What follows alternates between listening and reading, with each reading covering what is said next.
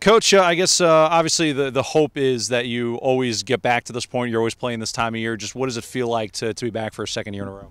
Well, it's always your goal to be heading down to state. It used to be a Final Four, now it's just a championship game. But this year it's particularly exciting in that we took a little longer to figure out who we were and what we needed to do to win, but the guys stuck with it and were able to really string together some wins here and play a great brand of soccer. Now, upsetting number one and two ranked teams kind of has to give the guys a confidence boost. You know, that was huge for these guys. They really believe in what they're doing right now, and they know that we had some things to learn through the season, and they feel like they learned their lessons and they're ready to roll. 9-6 during the regular season, certainly not a bad mark by any means, but you go 18-1 a year ago. But since the postseason started, it's been all business. What was that change? What were the lessons that this Well, team there were several things that occurred over the course of the season. From opening day, that shellacking we took with Lures, we had actually two field players still playing in the same positions the day we started the tournament. So it was a complete change of system, complete change of personnel, not necessarily different guys, but different spots, and they learned how to win, and it's been a process, and I'm proud of them. A lot of teams would have folded with 6 losses, and these guys never did.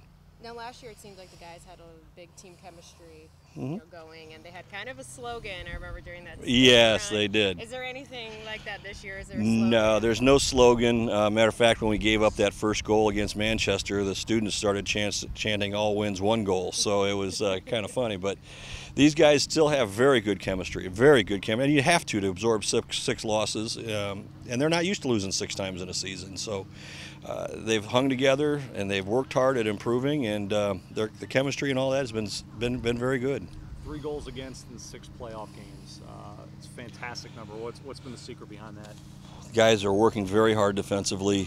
When teams try to work the ball through our midfield, we've got 5 guys swarming around in there, just applying as much pressure as we can to every pass, and every time they touch the ball, we're trying to get their heads down and get them to make a bad pass. And so far, we've been able to do that. Ritz obviously had a fantastic season for you guys, and if I did the math correctly, I think it's 9 goals since the postseason started for him. You know, that could be. I haven't added that part of it up. I know he's tied the school record for most goals in a season, and he's broken the single season mark for assists, and we've never had a 20-20 guy before, so it's a pretty spectacular year. And Britt's another young man who's developed a lot over the last year, and he's really put it together for us all season long. He's never had more than 3 in one game, and that was against Columbus North, who's in the state championship in the 2A. So, I mean, it didn't come against a slouch team.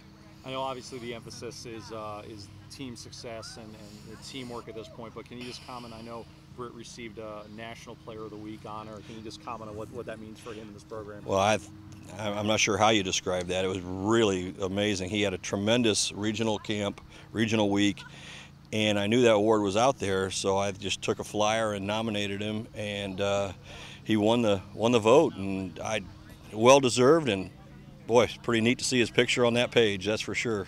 Can you talk a little bit about the seniors and the legacy that they're going to leave on Canterbury soccer, especially getting to the state 2 years in a row?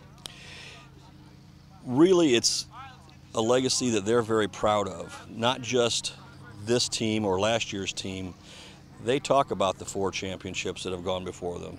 They're very proud of that. They're very proud of the fact that there's been 13 trips to the Final Four, and they want to leave their mark. And they've said, you know, there's been a lot of good teams, but to be a great team, you got to win a state championship, and they want to be on that list.